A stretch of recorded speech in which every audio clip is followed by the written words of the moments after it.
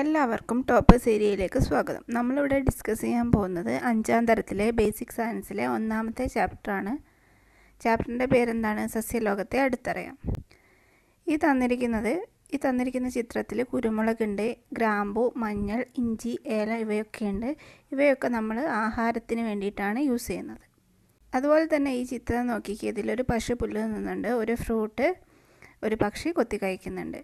അപ്പോൾ എന്ത് മനസ്സിലാക്കാം? എല്ലാ ജന്തുക്കളും ഭക്ഷണത്തിനായി സസ്യങ്ങളെയാണ് ആശ്രയിക്കുന്നതെന്ന് മനസ്സിലാക്കാം. ഓക്കെ, അപ്പോൾ നമ്മൾ എല്ലാ ജീവജാലങ്ങളും സസ്യങ്ങളെ ഭക്ഷണത്തിന് വേണ്ടിയിട്ട് ആശ്രയിക്കുന്നുണ്ട്. ഈ സസ്യങ്ങൾക്ക് എവിടെ നിന്നാണ് ഭക്ഷണം കിട്ടുന്നതെന്ന് നമുക്ക് നോക്കാം. സസ്യങ്ങൾക്ക് ഭക്ഷണം എവിടെ നിന്നാണ് കിട്ടുന്നത്? അവയ്ക്ക് ഭക്ഷണം എന്ന് വെച്ചാൽ അവയ്ക്ക് വളരണമെങ്കിൽ ഭക്ഷണം വേണം അല്ലേ? അവർ തന്നെ പ്രിപ്പയർ ചെയ്യുകയാണ് ചെയ്യുന്നത്. സസ്യങ്ങൾ അവയുടെ ഇലകളിൽ വെച്ചിട്ട് ഭക്ഷണം ഉണ്ടാക്കുന്ന പ്രോസസ്സാണ് പ്രകാശ സംശ്ലേഷണം അല്ലെങ്കിൽ ഫോട്ടോസിന്തസിസ് അല്ലെങ്കിൽ പ്രകാശ സംശ്ലേഷണം എന്ന് പറഞ്ഞാൽ സസ്യങ്ങൾ ആഹാരം ഉണ്ടാക്കുന്ന പ്രവർത്തനം. ഓക്കെ, ഇത് നടക്കണമെങ്കിൽ സസ്യങ്ങൾക്ക് ചില ഫാക്ടേഴ്സ്, ചില ഘടകങ്ങൾ ആവശ്യമുണ്ട്. എന്തൊക്കെയാണെന്ന് നോക്കാം. ഒന്നാമത്തേത് ജലം വേണം, രണ്ടാമത്തേത് കാർബൺ ഡൈ ഓക്സൈഡ് വേണം, പിന്നെ സൂര്യപ്രകാശം വേണം, ഹരിതകം വേണം. ഓരോന്നായിട്ട് നോക്കാം. ജലം സസ്യങ്ങൾക്ക് എങ്ങനെ കിട്ടുക? വേരിലൂടെ വലിച്ചെടുക്കുകയാണ് ചെയ്യുക. ജലം സസ്യങ്ങൾ വേരിലൂടെ വലിച്ചെടുക്കുന്നു. അപ്പോൾ വേരിലൂടെ ജലം വലിച്ചെടുക്കുമ്പോൾ ജലത്തിൽ ഒരുപാട് ലവണങ്ങളുണ്ട്, അപ്പോൾ ലവണങ്ങളും കിട്ടും. പിന്നെ വേണ്ടത് എന്താണെന്ന് വെച്ചാൽ carbon dye ഓക്സൈഡാണ്. Carbon dye oxide ഇലകളിൽ ചെറിയ ചെറിയ സുഷിരങ്ങളുണ്ട്. ആ സുഷിരങ്ങളുമായിട്ടാണ് കാർബൺ ഡൈ ഓക്സൈഡ് കിട്ടുന്നത്. സുഷിരങ്ങളുമായിട്ട് കാർബൺ ഡൈ ഓക്സൈഡ് അന്തരീക്ഷത്തു നിന്നാണ് കിട്ടുന്നത് കേട്ടോ. പ്രകാശം അത് ഡേ ടൈം ആണെങ്കിൽ സൂര്യൻ ഉണ്ടാവും, അതുകൊണ്ട് സൂര്യപ്രകാശവും കിട്ടും.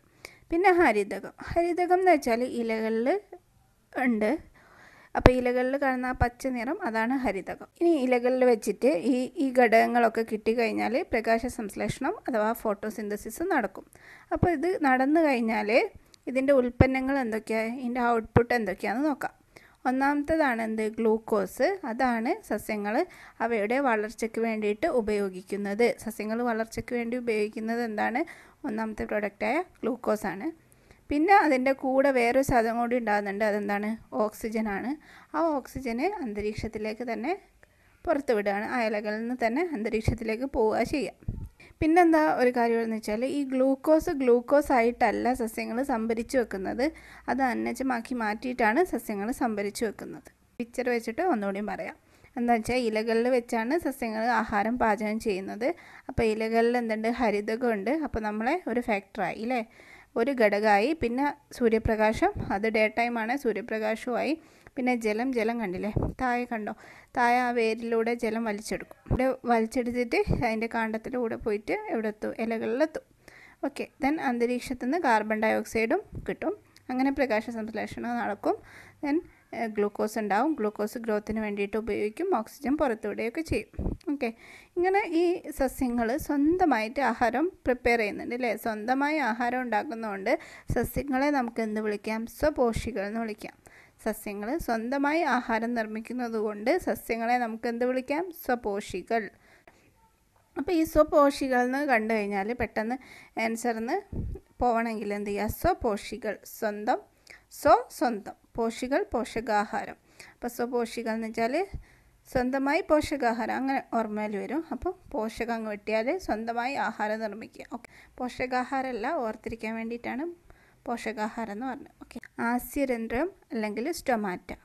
ഇപ്പം നമ്മൾ പറഞ്ഞ സസ്യങ്ങൾ ആഹാരം നിർമ്മിക്കുന്നതിന് വേണ്ടി അവർക്ക് കാർബൺ ഡൈ ഓക്സൈഡ് വേണം. അത് ഇലകളിലുള്ള ചെറിയ ചെറിയ സുഷിരങ്ങളുമായിട്ടാണ് ഇലകളിൽ കാർബൺ ഡൈ ഓക്സൈഡ് എത്തുന്നതെന്ന് പറഞ്ഞു. ഓക്കെ, ഈ ചെറിയ ചെറിയ സുഷിരങ്ങളെ നമ്മൾ സയൻസ് പറയുന്നതാണ് ആസ്യരന്ധ്രം അല്ലെങ്കിൽ സ്റ്റൊമാറ്റ. അതിൻ്റെ സയൻസിലുള്ള വേർഡാണ് ആസ്യരന്ധ്രം അല്ലെങ്കിൽ സ്റ്റൊമാറ്റ എന്ന് പറയുന്നത്. അപ്പോൾ എന്താണ് കറക്റ്റ് കിട്ടിയില്ലേ? ഈ സുഷിരങ്ങളാണ് ആസ്യരന്ധ്രങ്ങൾ. സസ്യങ്ങളിൽ നിന്ന് അതുപോലെ ജലബാഷ്പം പുറത്തു പോകുന്നതും ഈ സുഷിരങ്ങളുമായിട്ടാണ്. കാർബൺ ഡൈ ഓക്സൈഡ് സ്വീകരിക്കും, പിന്നെ പ്രകാശ സംശ്ലേഷണമായി കിട്ടുന്ന ഓക്സിജന് പുറത്തുവിടും. പിന്നെ സസ്യങ്ങളിലെ ജലബാഷ്പം പുറത്തു പോകുന്നതും എന്തുമായിട്ടാണ്? ഈ ആസ്യരന്ധ്രങ്ങളുമായിട്ടാണ്. സസ്യങ്ങളിൽ കാണുന്ന പച്ച നിറമുള്ള വർണ്ണകമാണ് ഹരിതകം. ആഹാര നിർമ്മാണത്തിന് ആവശ്യമായ സൂര്യപ്രകാശത്തെ ആഗിരണം ചെയ്യുന്നത് ഹരിതകമാണ്.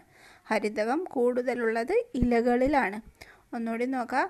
സസ്യങ്ങളിൽ കാണുന്ന പച്ച നിറമുള്ള വർണ്ണകമാണ് ഹരിതകം. ആഹാര നിർമ്മാണത്തിന് ആവശ്യമായ സൂര്യപ്രകാശത്തെ ആഗിരണം ചെയ്യുന്നത് ഹരിതകമാണ്.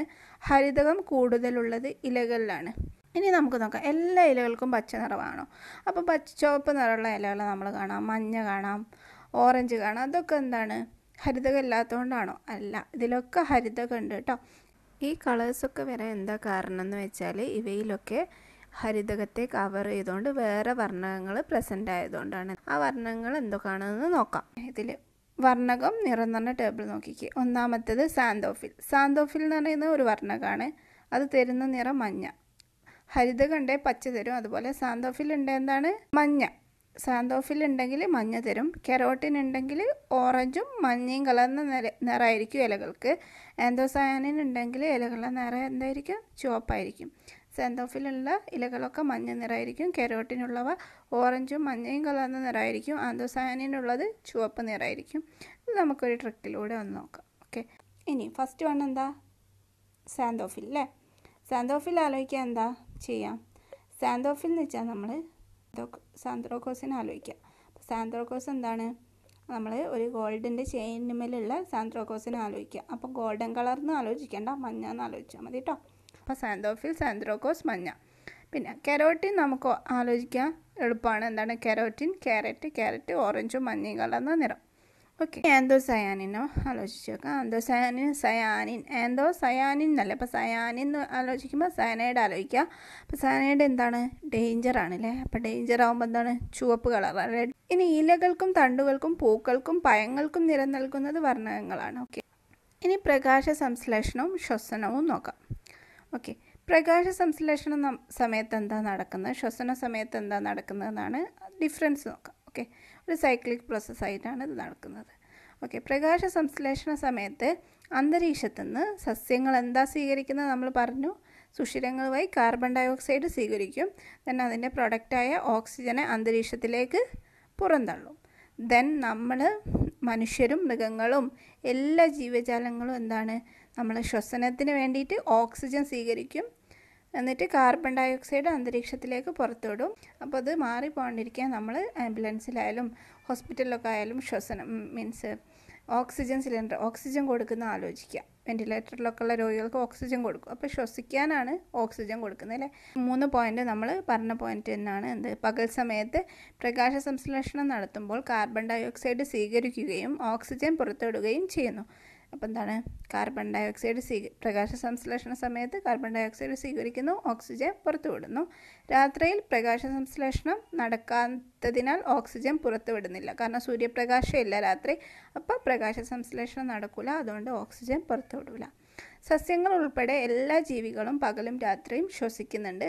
വെറുതെ നമ്മൾ പഠിച്ച പോയിന്റ് ജസ്റ്റ് ഒന്ന് ഓർത്ത് വെക്കുക.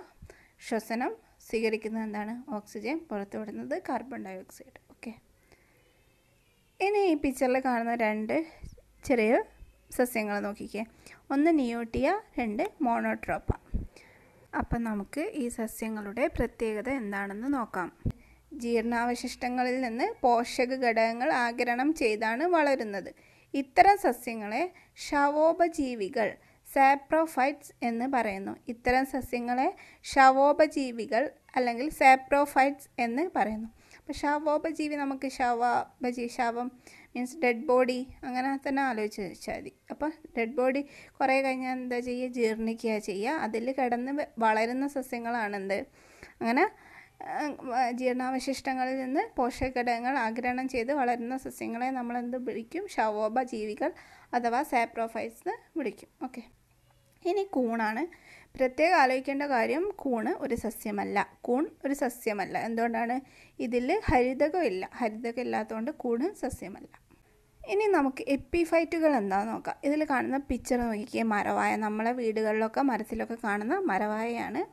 അപ്പോൾ മരവായന എപ്പിഫൈറ്റുകൾ എന്ന് പറയാൻ എന്താ റീസൺ എന്ന് നോക്കാം. അപ്പം മരവായ ഏതെങ്കിലും സസ്യങ്ങളുടെ മുകളിലായിരിക്കും വളരുന്നത്. അതെന്തുകൊണ്ടാണ്? മരവായ അതിൻ്റെ വാസസ്ഥലത്തിന് വേണ്ടിയിട്ട് മറ്റ് സസ്യങ്ങളെ ആശ്രയിക്കുന്നുണ്ട്.